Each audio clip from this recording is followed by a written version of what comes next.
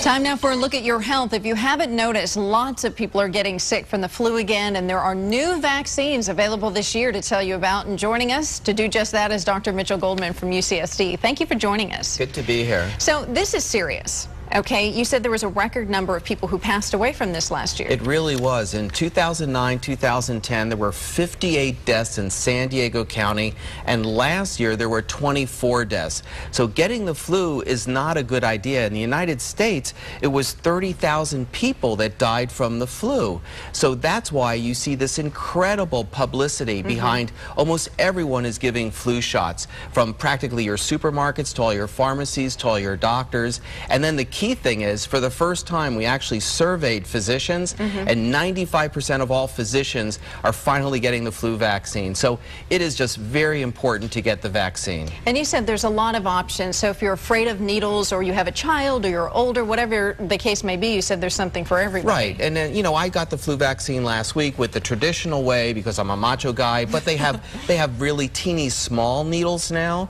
that you hardly feel. And then if you don't want a needle at all, you can actually do a nasal spray. And then for people over 65, you usually need a little bit of a stronger vaccine, so they even have a stronger vaccine to give out. And there's a lot of, I don't know if this is one of those medical myths, but concerns surrounding the flu vaccine and pregnant women. Can they get it? Absolutely. In fact, pregnant women have a much harder time with the flu. So pregnant women and children are the ones that really should be getting it. Basically, everyone above 6 months of age.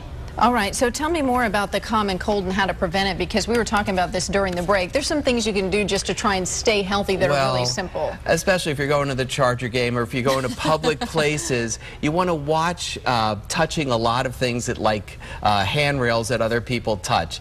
But washing your hands is the #1 best idea in the world. If you want to cough or sneeze, you don't sneeze in your hands and then shake one's hand. You sneeze in your arm. But, you know, keeping things clean. And in my office, in many business offices, we actually have a special housekeeper go around once an hour to all the doorknobs, wiping them off with disinfectants, because you want to prevent the human-to-human transmission of the flu virus. Yeah, I'm actually our maid at our house, so I actually was thinking that was a great idea even to do at home, even though it's not a public place. Well, you can always go to our Seen On button on fox5sandiego.com and get all of this information and go back over it, all the great tips that Dr. Goldman had for us today about the flu vaccine and your options, so be sure to do so. Thank you for being here. Good to see her, and I did wash my hands. Oh, thank goodness. Lauren, over to you. But yeah, I still think Purell is probably a good idea right now, you too.